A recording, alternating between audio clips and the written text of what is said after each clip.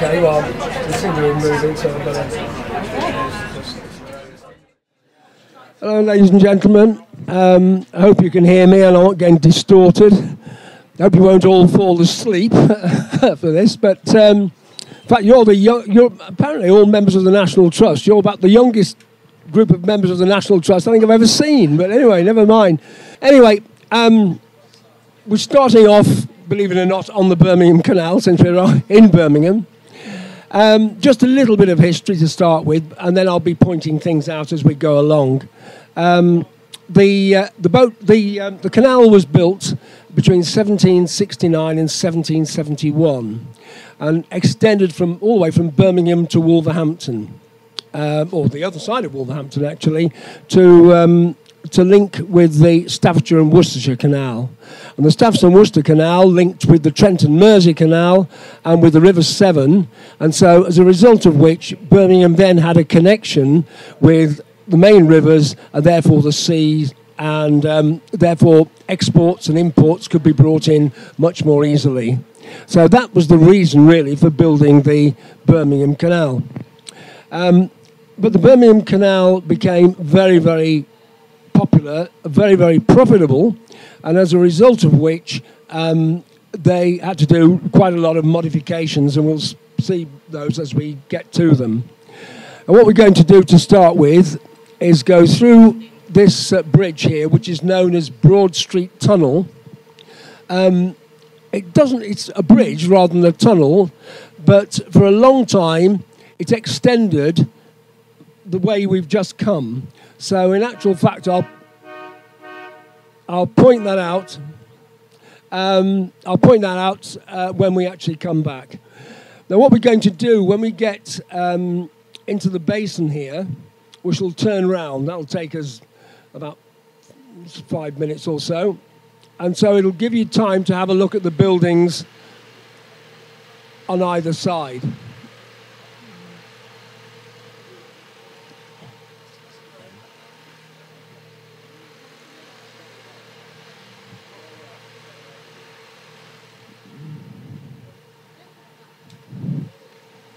Right, we're beginning to swing left here.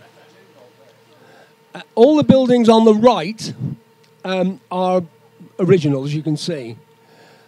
Some of the buildings on this side are original, but all the ones straight ahead, which we're not going to go past, are all obviously new build or relatively new build, including the Canal House pub, which looks old but isn't. It's a complete pastiche, really, but nevertheless, it looks right with the general age of the buildings. Right ahead of us, you can see a false archway, and that used to go under Bridge Street.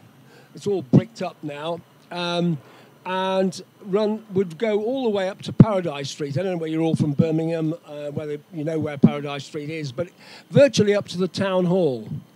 But that was closed. Those basins were closed in the mid-1930s, and from then onwards, this is as far as you can go, at least, is that where the bridge is there. So we're now having to do this rather complicated way of turning round. You can't turn a narrowboat like this on a sixpence, so it's going to go back and forth, back and forth, back and forth to get round. On the left here, you'll see a bridge, and there are one or two that we shall see. A lot of them have been pulled down, because they're no longer used. But the bridges used to carry the towpath over arms which connected with various factories. So you've got, in this particular case, and you can see the chimney there, there's only the wall left, which says Regency Wharf on it now, which is a bit of a construct. But in fact, that was a glass factory, Pearson Cutlers. And amongst other things, they made the glass for Birmingham Cathedral, the beautiful Burne-Jones stained glass windows, which I don't know whether you've been into Birmingham Cathedral, but they're well worth looking at. All part of the arts and crafts movement, really, basically, the style. Right, we're swinging round now. You see the little channel just down there where there's that railing? Well, that's known as the bar lock. Well, there isn't a lock there now, although you can see the recesses for the gates. There wasn't very much of a difference between this canal and the other canal, which leads on from here. But the lock was necessary to regulate the water because the canal companies were independent and they didn't want to lose water from one canal to another. You know, water was expensive to come by. You've got to build reservoirs, you've got to pump sometimes, and all this sort of thing. So there was this regulatory lock. And you'll see the building there, the Canalside Cafe, you can see two bay windows. And one was the bay window for the tollkeeper for the Birmingham Canal Company, and the far one was for the tollkeeper of the Worcester and Birmingham Canal Company. And so, depending on which way you were going, you paid your toll. When British Waterways, or the Docks and Inland Waterways Executive, took over, both canals then became under the same ownership. And in 1961, they took the gates out because there was no need really to do this water regulation, and as a result of which, now the levels are the same. There used to be a slight difference of about 3 or 4 inches between the two. On the left here, some what were originally cottages, which now form one pub called the Tap and Spile. The middle one used to be a pub called the Navigation, and then later on became the home of the Beagle, or Beadle, I'll get it right, and he was like the verger for the Church of the Messiah.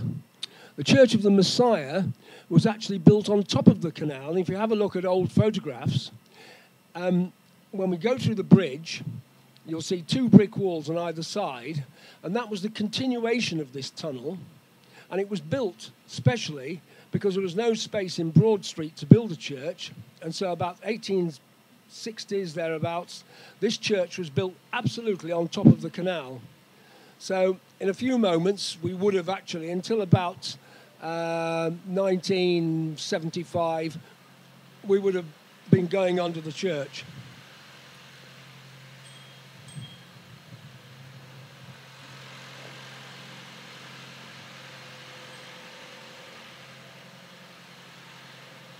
Hence, it was called Broad Street Tunnel.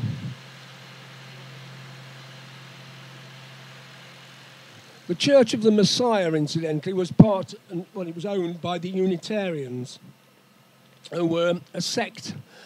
I think they were a monotheistic sect. I don't think they actually believed in Jesus Christ particularly, but it was just God.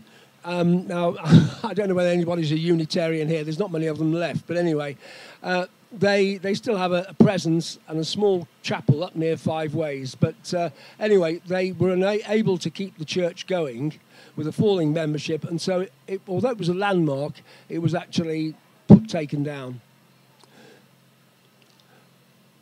This is all utterly changed since the early 1980s.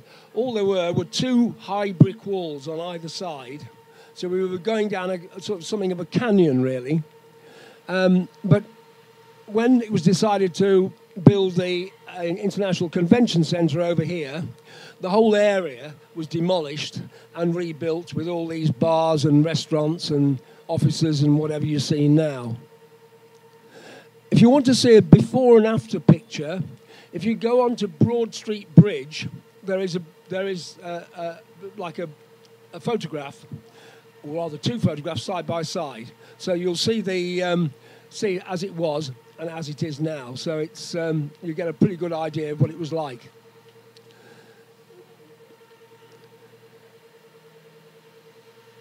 All right, we're now beginning to swing left on our left is this grey sort of plastic building, the Sea Life Centre, designed by Norman Foster, famous architect. It's a bit like Marmite. You either like it or you don't, but it's okay for what it is. On the right-hand side, you'll see one of these canal arms going off. Not much of it left on the other side there. But that used to be the brewery arm. There was a brewery over here, and I'll talk more about that when we come back. On the right-hand side, you see the Malt House pub. That looks like a 19th century pub, but actually is quite modern. So, built the 1990s, early 90s. Building on the right, that is the National Indoor Arena, the NIA.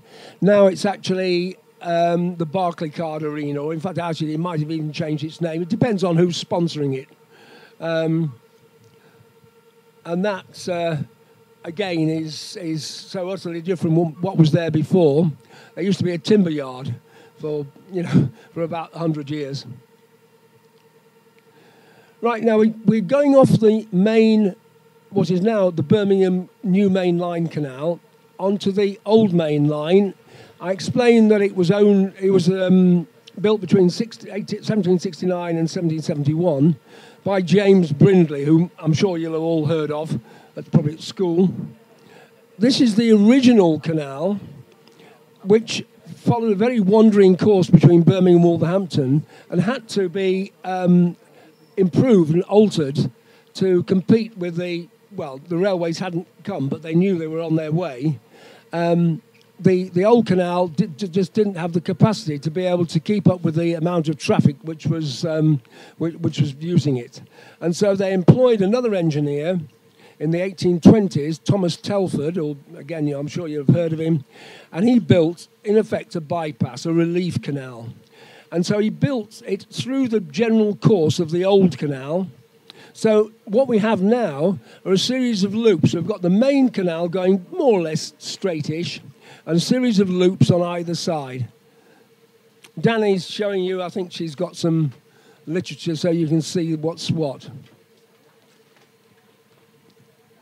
Again, utterly changed in the last 30 years. There were coal wharves on the left-hand side and engineering works on the right-hand side here. But now, there's a gym here, trendy housing on the right-hand side. So utterly different.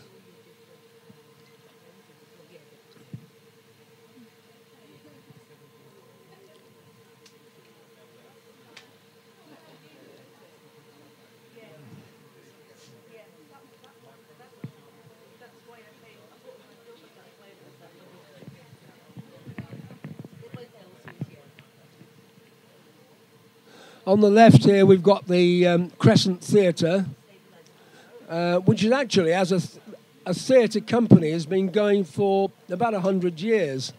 But it's changed venue several times, and this is its latest venue. And it fronts onto Sheepcote Street, which is the bridge that we're going to go under. It's an amateur theatre. Oh, yeah, very good, yeah. Those that have looked at the photographs will have seen how this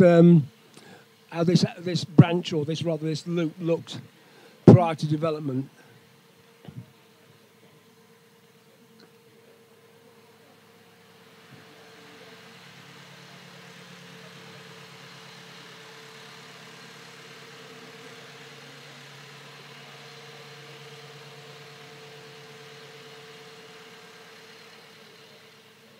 We're beginning to swing round here.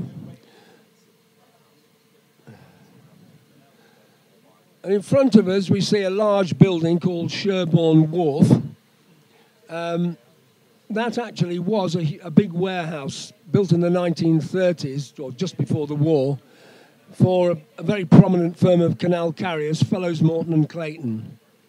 And then alongside it, there was the actual wharf, the open wharf, which was used obviously for storing, well, receiving and sending out materials and storage as well.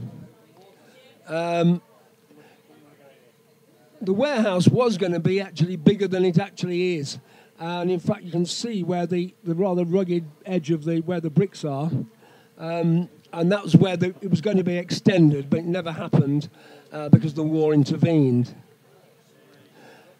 And then there's this basin going off here.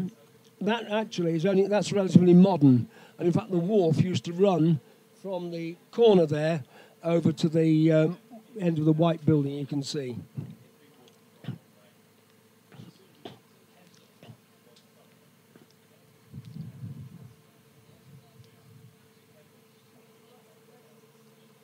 The white buildings there, the rather modest-looking things, which are about to be demolished, they were put in the 1950s for the boat people, because there were still family boats operated by British Waterways right up until the end of the 1950s. Well, in fact, even into the early 60s. The boats only had little cabins on, so there were no facilities on the boats apart from a bucket to do the obvious in, and tin bowls to wash in and this sort of thing. So at least with that, when they were at the wharf, they could have a shower, they could use a proper flush toilet, they could wash their clothes and this sort of thing.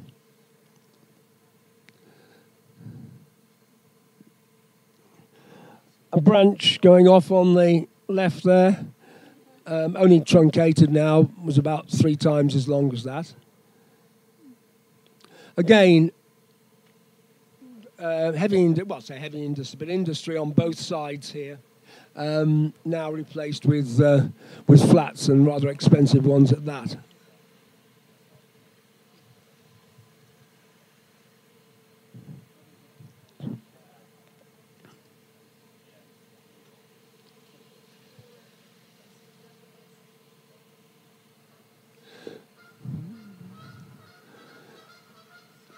I get quite often asked, and in fact, the crew generally, about how deep the canal is.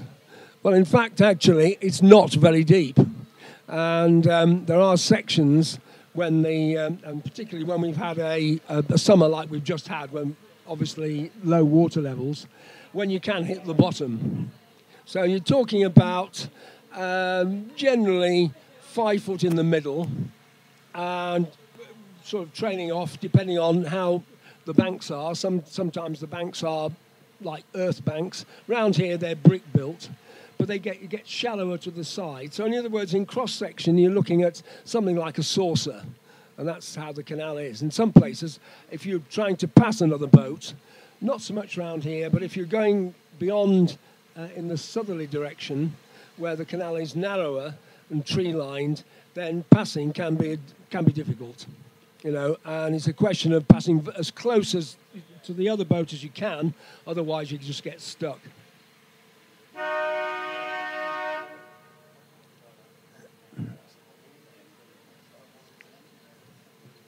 The narrow boats that used to use this canal, and this one is modelled on a commercial narrowboat. I mean, it's never been a commercial narrowboat as such. But on the other hand, if all the cabin work was taken off, you could fill it with coal or gravel or anything you like. And you're talking about a carrying capacity of about 23 tons, something like that. 20 to 23 tons.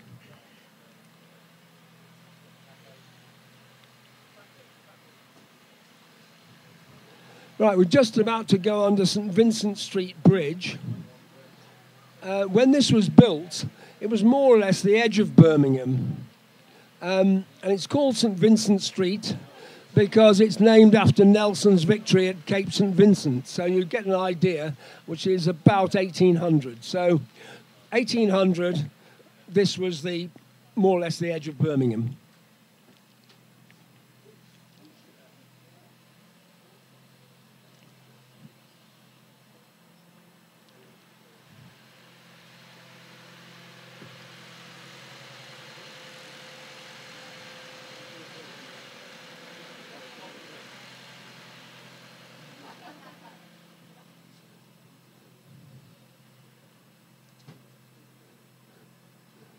Now we're back on the new main line canal now. This is Telford's new bypass, an improved canal, which is wider, of course, than the one we've just come off. And it was state of the art at the time, so it was like a dual carriageway, double towpath. Most canals only had one towpath, but this has two.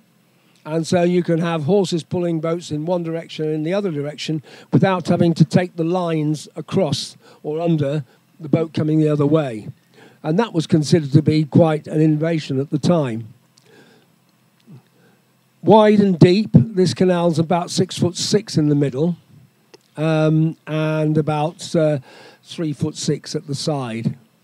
Probably not quite as deep as it was. It was, in actual fact, it was cleaned out paid for by the city council about 30 years ago. But it's still pretty deep even now. About another 20 years, it'll need another going over. So 50 years isn't bad for a dredging operation. On the right here, where all these flats are relatively early as flats go, dating from the 1970s rather than the 80s and 90s.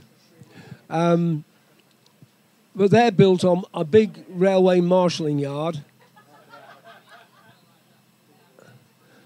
which served a flour mill at the end, which that was bombed during the war.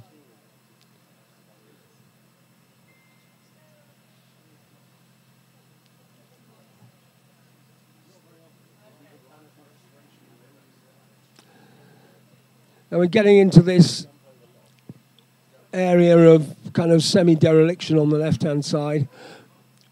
All these buildings are now disused and will be pulled down in the next year or two, and so the whole area will be flats again. Well, I say again, but similar to what we've just seen. Another bricked-up archway on the left-hand side. That used to lead into a basin. There were hundreds of basins connecting with the canal. Every canal side company of any size had its own arm or basin, generally speaking, or at least a wharf alongside.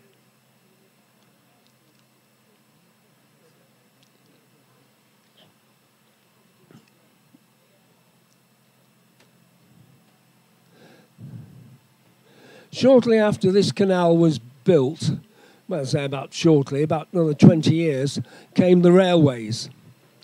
The London North Western Railway Company decided they would try and siphon off as much of the canal traffic as they could, and so they built their railway alongside the canal. And so just after passing through this bridge, you will actually see the railway on the right-hand side.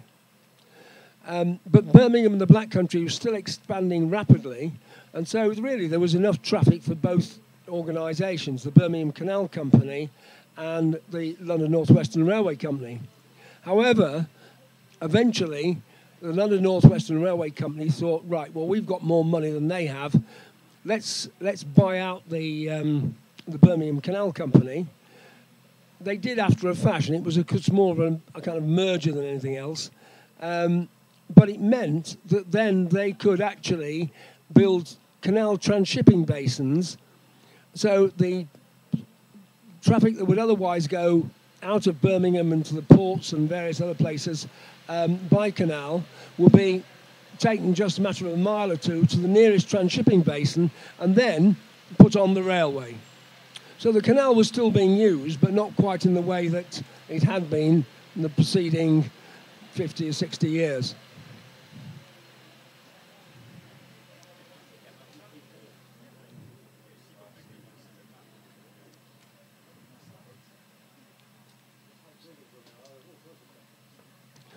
Right, we can see the railway on the right-hand side.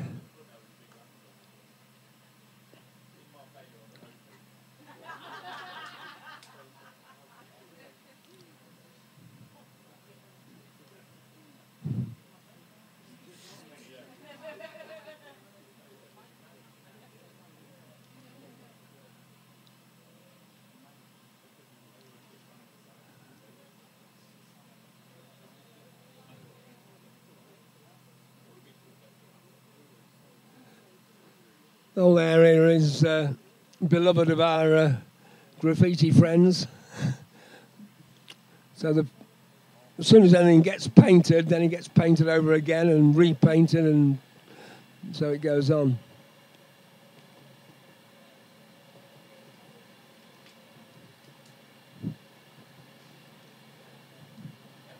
On the left, you see a heron, incidentally. So it shows the water isn't as polluted as it used to be.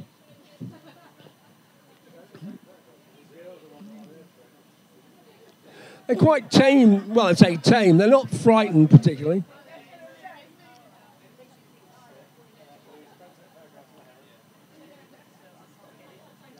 We also have kingfishers around here, also grebes occasionally. They come in. Great crested grebes and the little grebes, which are known as dabchicks as well.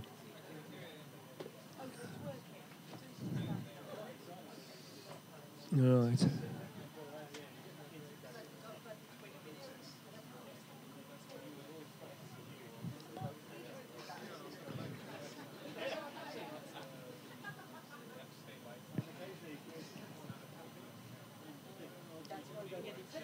And a minute or two we'll be taking a very sharp turn left onto the old canal, the old Brindley Canal, and we'll be going round what is now a loop and coming out past that junction we've just passed. You'll also see another loop going off on the right-hand side. That goes past Winson Green Prison, amongst other things. We haven't got time to do that, unfortunately, but that's quite interesting. But the funny thing is that we're going directly in the direction of Wolverhampton, probably straighter than the road, the Wolverhampton Road would be going. But the original canal we cross is at right angles to the direction, so it shows how wandering it was. And the reason for that was because Brindley wants to avoid major engineering works, which of course cost money, and also his idea was the longer the canal was, the more works and the more industries it would serve. So you've got a combination of factors there, but of course since the canals at that time when he started were only competing against roads which were in very poor condition, there was no need for speed particularly. Once the railways or once the industrial development really got going, then it was necessary to have a far more efficient and a faster means of getting from A to B.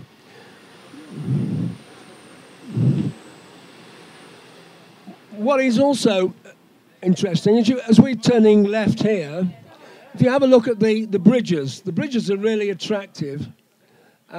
This one was built in 1854. Most of them were built in 1826. But they're all cast iron and beautifully done, almost like filigree work.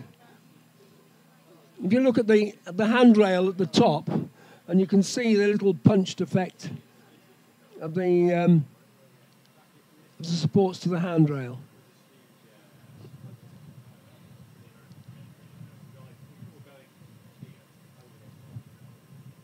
It was a little bit difficult to get round this turn when we have a westerly wind. At the moment, we haven't got very much of a wind, but normally the wind's blowing out this way.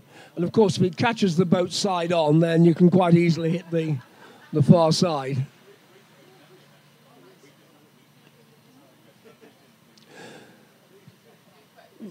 All this area now it's completely derelict. Well, it's beyond derelict. It's actually now being developed, and you can see you'll see diggers and various other plant and equipment, and they're preparing the site for one of the biggest housing developments in central Birmingham. And in fact, when we come past again the Sea Life Centre, you'll see a boat, a wide boat. And that is a publicity boat for anybody that's thinking of having the money anyway to buy a flat, because this is going to be the place to live.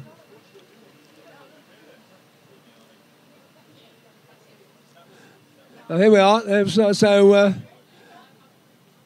This will make a hole in your pocket money buying one of these, I can tell you.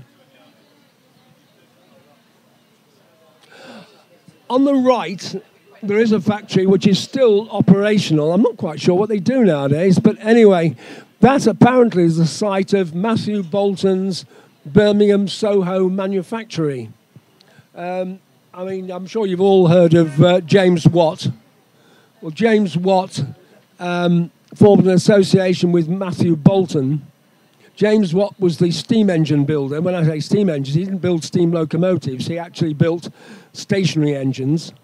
And some of these are still around in museums, of course. Matthew Boulton was more of an entrepreneur, and he set up this factory making all sorts of rather sort of, they were known as toys, but they weren't toys for children. They made everything from musical boxes to watches to jewellery, all sorts of things.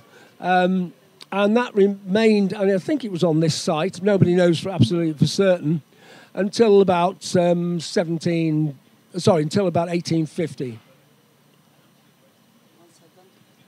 Right, we're just about to cross under Icknield Road, and then we'll do a left turn, 180 degrees in effect.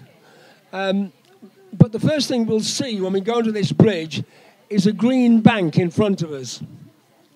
And behind that green bank, there is about 50 foot of water. That forms the earth dam for Rotten Park Reservoir. And that's one of the major canal feeders, because of course canals have to get their water from somewhere, for the Midlands, or for the Birmingham area anyway. So as I say, behind that earth wall, there is an awful lot of water.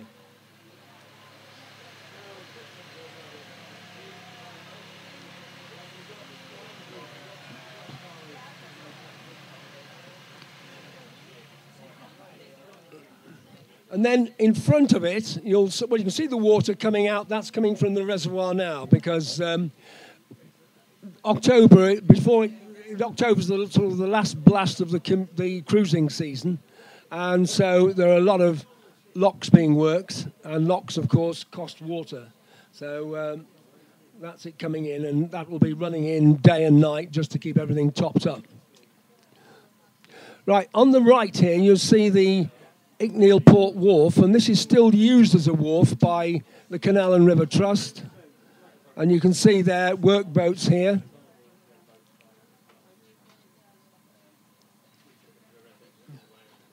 You'll see a rather interesting little cottage here, if you have a look, with Gothic-style windows. That was the Wharfinger's cottage. Still used by the Canal and River Trust, incidentally, for officers. And then there's a range of buildings over on the far side, and they were things like smithy, woodworking shop, all that type of thing.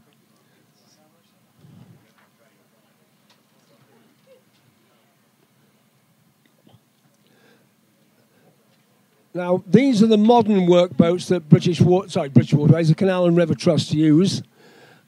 The other ones here, this one, the Nansen II, is a tug which did a combination of ice-breaking duties in the winter and towed strings of boats behind it, during its working days. Behind that is a butty boat. A butty boat is a unpowered boat that used to go behind a motorboat. A lot of canal trade was done in pairs, motorboat and butty. Obviously, the motorboats only arrived on the scene when motors became a practical proposition. So you're talking from about just before the First World War. Prior to that, it was all horse.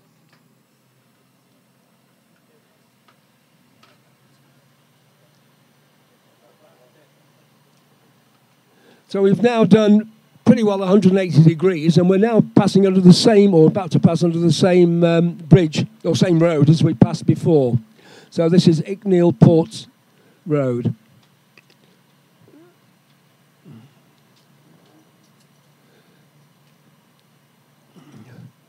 an old coal wharf on the left-hand side. There were dozens and dozens of these throughout the system.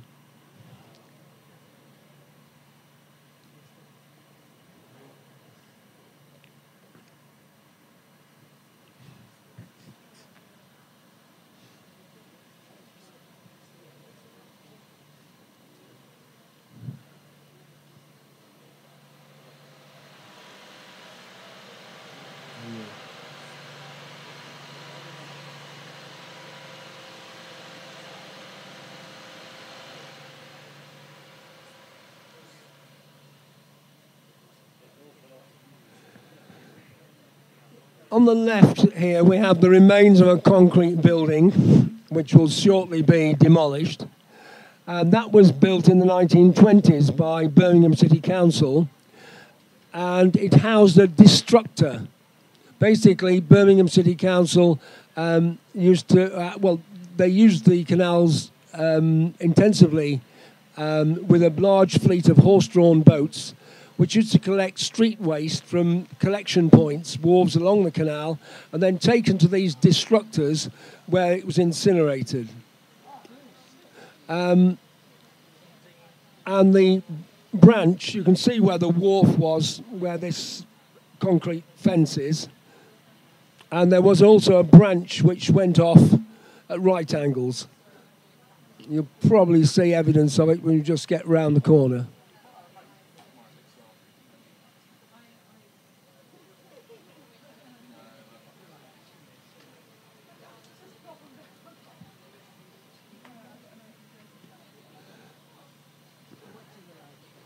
No, it's just been replaced with this brand new brick wall. So now you see all the preliminary works for this development. As I say, it's one of the biggest in the central area of Birmingham. Was originally going to be, the development was going to start about 10 to 15 years ago, but of course what happened was of course there was all the planning processes have got to go through, and then of course we had the financial crisis, and that sort of knocked everything on the head.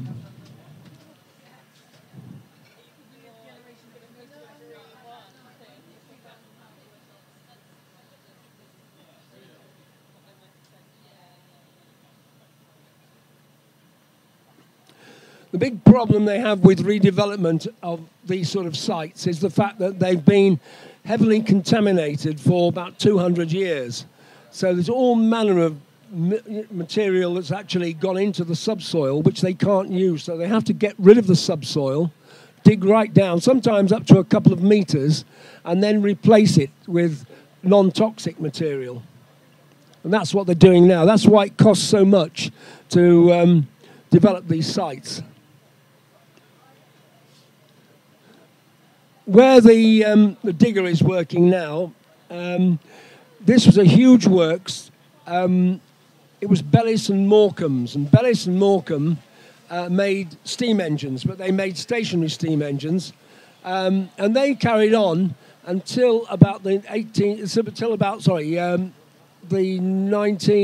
probably up to about 1990, I would think, or certainly the late 80s. By that time, they were making compressors, and part of the Northern Engineering Group. Anyway, it was decided that they would shut the factory, and so you can still get Bellis and Morecambe compressors, but they're now made at Bedford instead of Birmingham.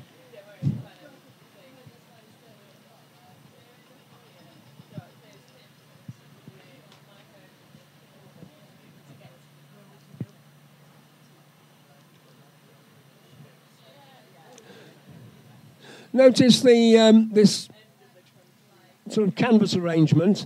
That actually is a dam. That's holding out the water from running into the works. I mean, they still have to have pumps. There's a bit of leakage.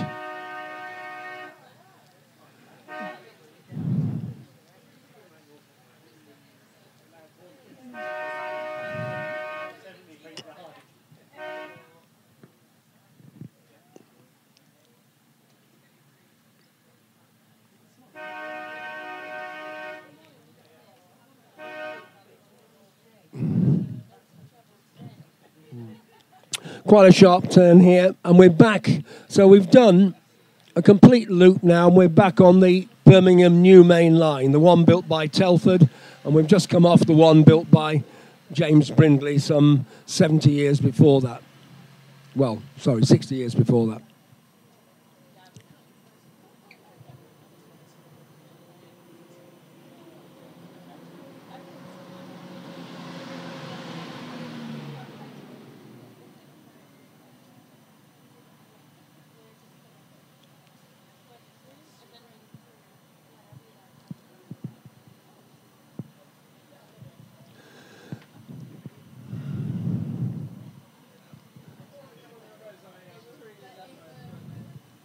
With the redevelopment of central Birmingham, the trip boating industry has somewhat boomed, and we now have something in the round about 6 or 7 trip boats operating in the area. But something which might be a bit surprising is that in fact there was a trip boat operating right back in the 1840s, and actually used to run from Tipton, Dudley and Tipton, to Birmingham for Birmingham Market. And that ran for about 20 years until the railways obviously superseded it. And it was called the Euphrates Packet. Rather highfalutin title for a boat. But there is another company, not this company, but another company that actually operates a trip boat, and they've called theirs the Euphrates Packet, and you'll probably see it. But, the old Euphrates Packet was somewhat cruder, but nevertheless, I suppose for the time, it was the sort of standard of comfort you would have expected.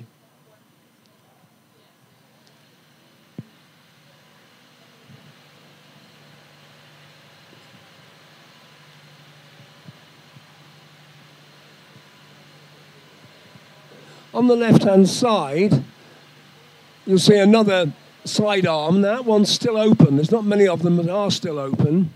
And that was a railway transshipping basin. I mentioned about the fact that the London North Western Railway merged with the Birmingham Canal Company. And this was a basin, and when I first came here, there were still the warehouses and the cranes to transfer goods from canal boats onto railway trucks, and then for taken by locomotive to wherever.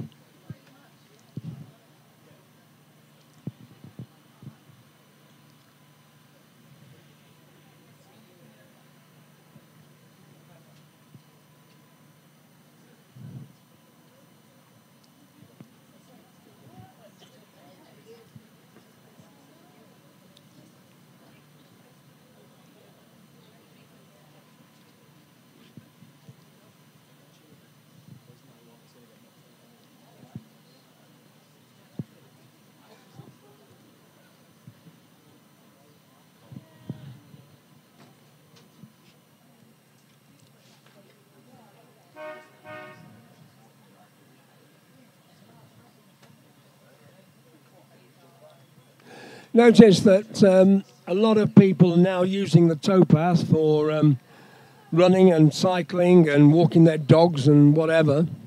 Obviously, the towpaths were built for towage purposes. And the one thing you're not allowed to bring on the towpath nowadays is a horse. Sort of like 50 or 60 years ago, the one thing you couldn't actually do was to bring anything else but a horse.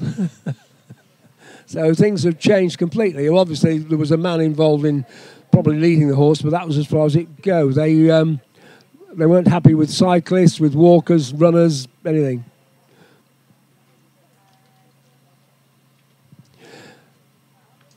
Sustrans, which is the government-supported cycling charity, have in actual fact put a lot of money, along with local authorities, into actually resurfacing all the towpaths. When I say all the towpath on the left-hand side is tarmacked. On the right-hand side is still more or less original. Whether, in fact, they're waiting for money to come and do that one as well, I'm not quite sure. But that's if you have a look at the towpath on the right-hand side, it's sort of a combination of mud and gravel. That's how they used to be.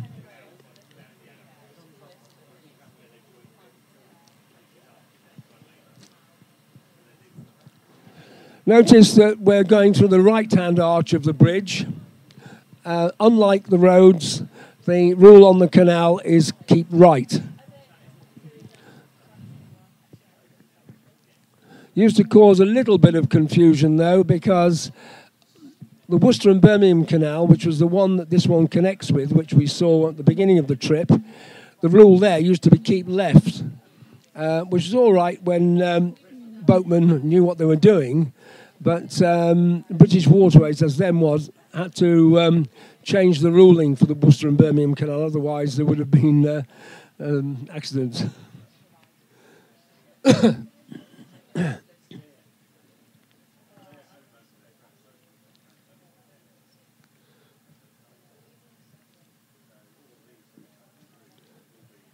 We're just coming steadily through the bridge here because there's the junction on the right-hand side. That was the loop that we first came round when we started the trip. Obviously, boats can suddenly come out of that bridge hole.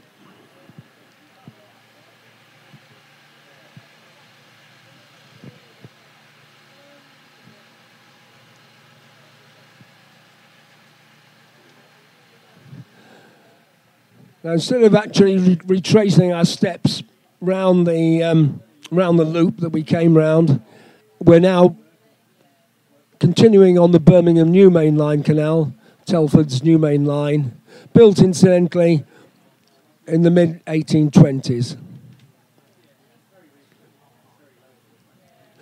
And we're just about to pass the roundhouse, just past the second boat on the left-hand side.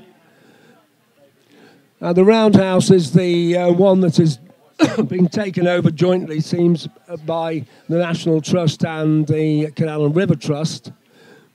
Canal and River Trust will have some offices there, but haven't actually moved as yet. The building, which is quite unusual and Grade 2 star listed, was built by, or was rather designed by William Henry Ward, Birmingham architect, and it was his design won as a result of a competition amongst architects. It was built between 1873 and 1875, and it's a complex of stables on the upper level. You can see where those windows are, and then on the lower level was the wharfage where materials were stacked, largely used for storing and distributing stone. You've got to remember that Birmingham, like most other cities, instead of having tarmac roads, they were covered in sets, in cobblestones, and there were sort of millions and millions of these cobblestones required. So they had to be brought in by canal. Some of them were brought in by rail and then brought in by road. But they were stacked in these alcoves. I mean, it wasn't only cobblestones. Obviously, there must have been sand, cement, and various other materials as well. The other building here, which is now the distillery, is a pub. I don't know whether they actually do any distilling there, but anyway, it's a pub. That actually was a school. And there were a number of schools around here as a result of the 1879 Education Act, which was the first major Education Act of the Victorian era.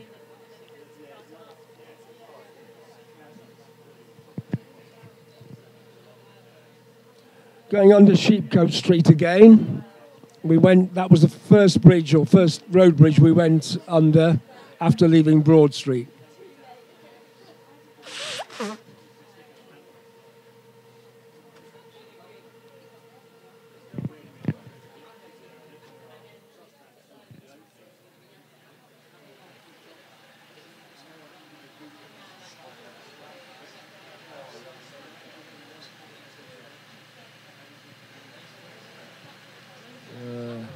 Ahead of us, directly ahead, you see that building covered in those steel circles.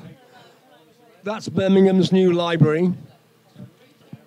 A bit of a controversial building, but nevertheless, probably less so than the previous one, which was designed by John Maydin, of the brutalist fame. Not that he was personally brutal, but his buildings were considered to be.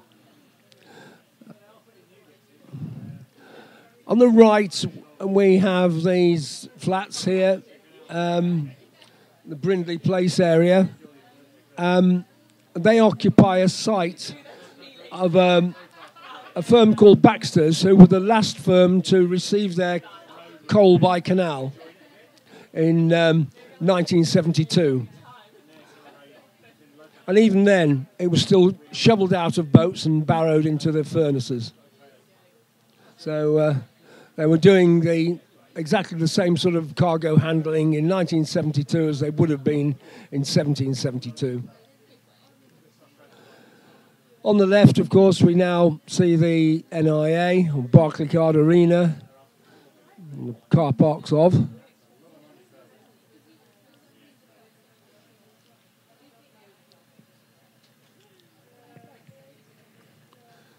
Very popular for mooring here for visiting boats.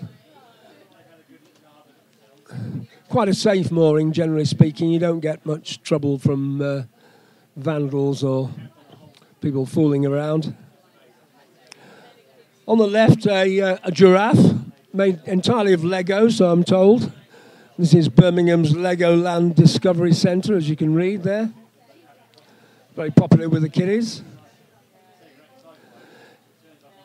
Going under one of Telford's bridges. You have a look at that. It says Horsley Ironworks, Staffordshire, 1827, which is the time when the canal was being built.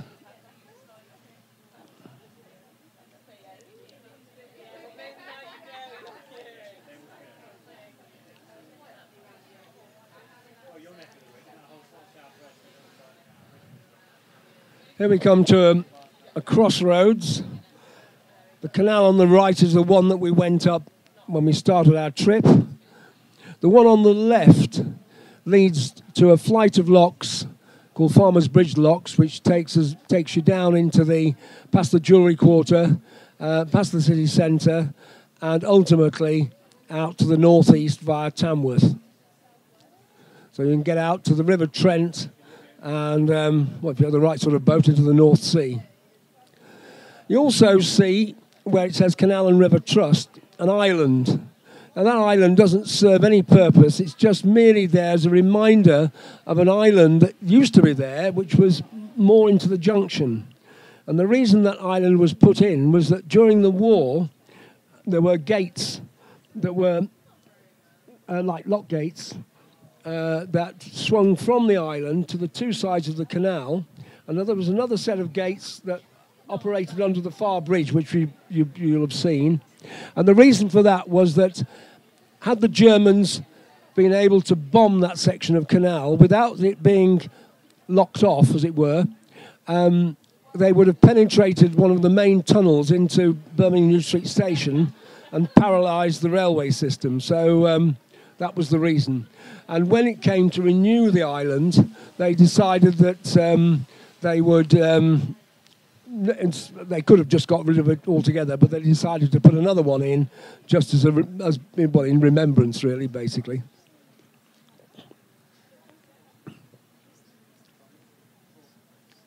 Passing the brewery arm again, and then passing. This is the publicity boat for the Port Loop development. That was the development we've just passed by. Notice that it's wider than this boat, so it won't go through any locks, but it will go through the bridges, or the local bridges here.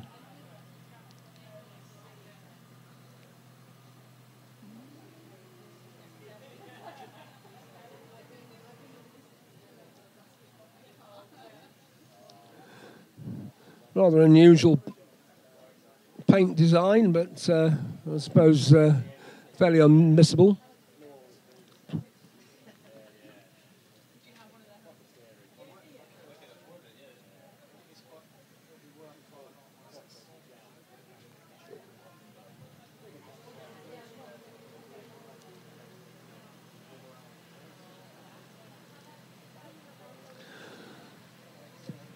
Well, ladies and gentlemen, we're now coming to the more or less to the end of our trip. Hope I haven't bored you too much, but anyway, hopefully you've... Oh, you're stopping at Gas Street Basin. Sorry, oh, we haven't quite come to the end of our trip yet. Oh, you're going to the Canal House. All right, okay. Right, well, okay, well, we're just going a bit further.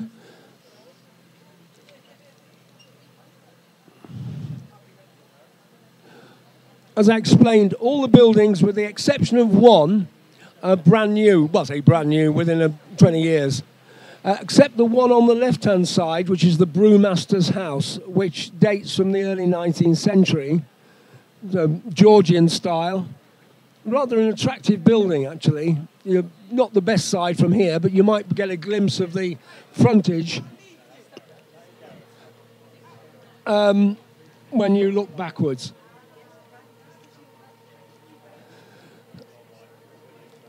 The ICC here, International Convention Centre. Recently we had the Conservative Party conference here, and the area was like Fort Knox. We had police patrolling with submachine guns, we had marksmen on the roofs of the buildings. Somewhat disruptive for running the trips. We had to go through police checks and have sniffer dogs on board and all sorts. Right, we're now, as it were, entering the tunnel, but of course the tunnel is no longer here. So if this had been sort of 35 years ago, we'd be in the dark now. No lights. And passing under the church.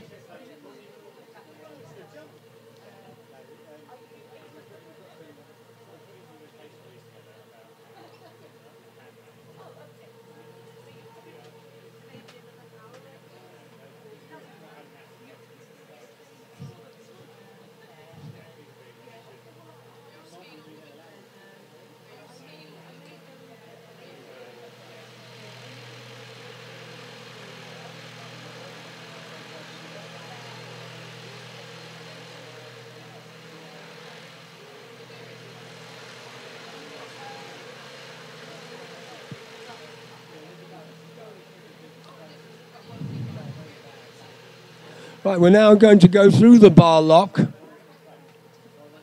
This is not normally part of the trip, but nevertheless. And you'll see how narrow the bar lock is.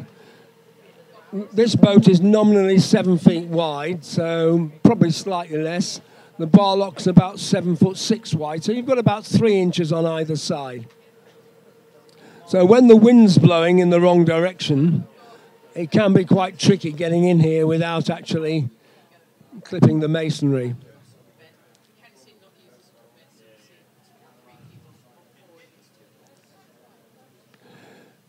The bridge here, although looks very old, in fact was built 1982.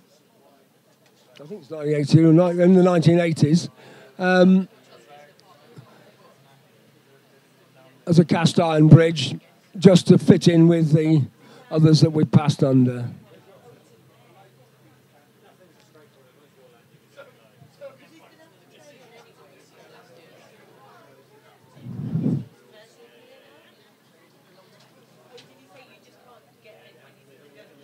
The large white building on the right-hand side, behind on the, which you'll see, it says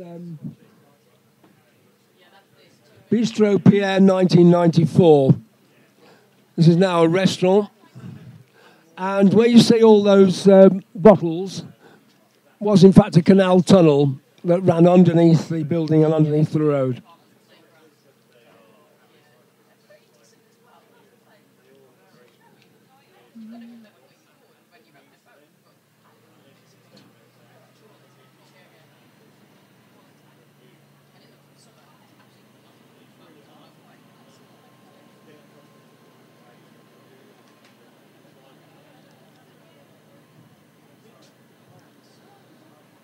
Right, we're now going to back up into the moorings.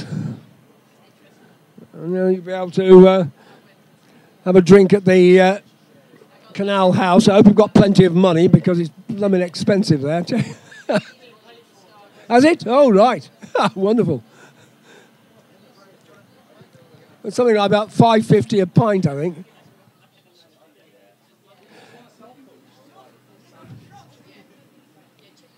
As a restaurant, incidentally, the Bistro Pierre is rather fine. It is just a very nice restaurant.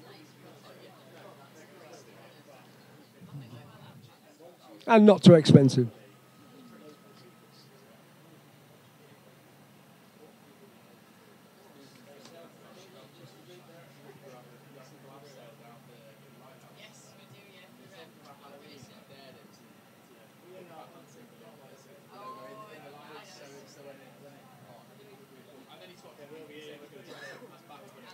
Anyway, we're now almost there, so thank you very much, and I'll let you go.